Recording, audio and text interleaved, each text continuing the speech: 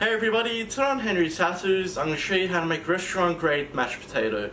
Let's get straight into it. Alright guys, so the first thing we need to do is boil our potatoes. Now a chef's secret I'm going to tell you, don't peel your potatoes. If you peel them, when you're boiling it, all that nutrition and all that flavour is going to come out of the potatoes. Leave the skin on, we're going to boil it with the skin on, and most fine dining restaurants will do it this way. So at this point, all we need to do is just add a pinch of salt to our potatoes, and we're just going to cover this with some cold water.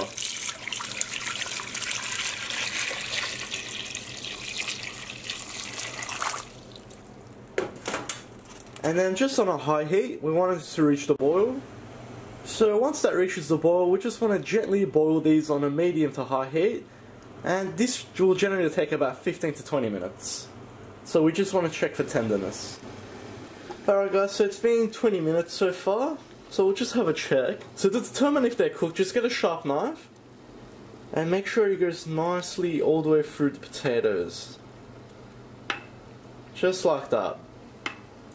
So these are all cooked and ready to go. So we'll turn our heat off. And what I'm going to do is place our potatoes just into a container of cold water. Now we'll just let them rest there for a couple of minutes and then we can peel them. So after about 2 minutes we'll drain the water. And then we can begin by peeling our potatoes. Now be gentle when you're peeling them because they are cooked and they will be fragile. So just very gently peel off the skin. Now that all our potatoes are peeled, we're going to start by adding in 2 tablespoons of butter. Some freshly cracked pepper, a pinch of salt, 1 crushed garlic clove, and finally half a cup of full cream milk. And we'll begin by mashing.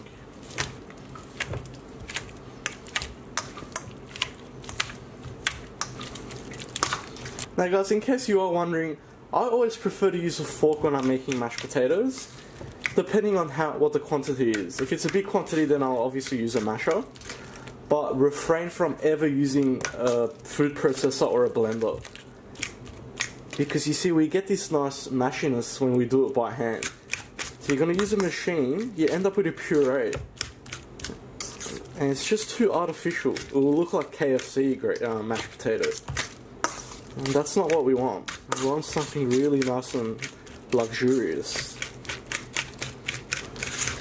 So eventually you will end up with something that's just nice and creamy and just beautiful. And that's the result we want. So before you go ahead and serve it, make sure you taste it again. Check your seasonings. Potatoes do love a lot of salt.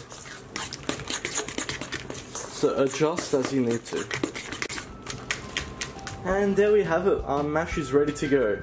So then we'll just finish it off with some freshly chopped parsley on top for some green colour. And there we have it guys, that's how we make restaurant quality potato mash. I hope you like that guys, please like and subscribe. If you've got any comments or suggestions, just leave them at the bottom and I'll see you all next time.